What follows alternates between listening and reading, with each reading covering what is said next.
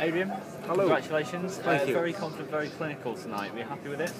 I was happy when we finished, and again, yeah, don't get me wrong, I was. 67% there is probably the highest check-out ratio of anybody in the tournament.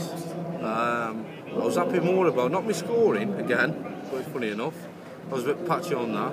But every time we come to the nitty-gritty, and it was like 2 legs each in the set, I'd bang in 2 180s or a 180, 140, and give me that opportunity to finish the match off, which I took every time. Or finish the set off, just say, finish the match. Yeah. Do you feel that you were finding some rhythm out there as well? Yes, in patches, yeah, don't get me wrong, yeah, I was. I thought it was off right. It was there for the taking. Wayne played really well in patches again. I just thought to myself, come on in and knuckle down now and get your job done, you know. So you listen to the crowd a bit out there, which is not unlike me, you know, unlike me, I should say. I started getting a bit, I was trying to listen to what they were singing, to be honest. I come off at the break. The second break, even me and Wayne looked at each other. I was 2-0 up in the set, come off for a Red Bull. I have a quick large drink of Red Bull. And Wayne said to me, "What are they singing?" And I was like, "Wayne, I was about to ask you the same thing." And we both just laughed, you know. It was just one of them things.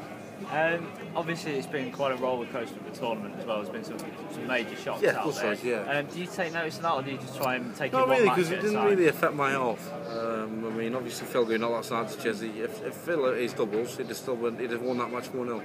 So without a shadow of a doubt, he didn't. And it obviously cost me this year's, well, not just cost him the World Championship, but it cost me a place in the final, you know, or maybe even better. I think Phil will go back now. He'll start practicing on his doubles, and Phil will be bigger and stronger like he always is. I mean, everybody rides him off all the time. Can never write him off. No, never. He's still the best in the world, mate. And I mean, obviously you tasted the World Championship last year. Yeah.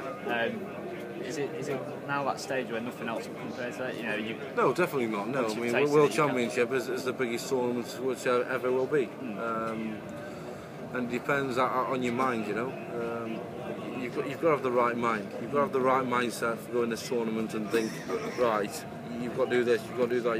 You've got to take step by step, game by game, and believe in yourself. Important to keep pressure off yourself as well, and just go out and enjoy. Obviously, yeah, it's a lot about relaxing. You know, you've got until you go on there, and then you think, right, this is it now, it's do or die. Look at your opponent, no matter who it is. You think, right, you're having it, or you know, you go out. Eddie, many congratulations. We'll see you in the court. Thank you. Cheers, mate. Tom. Cheers.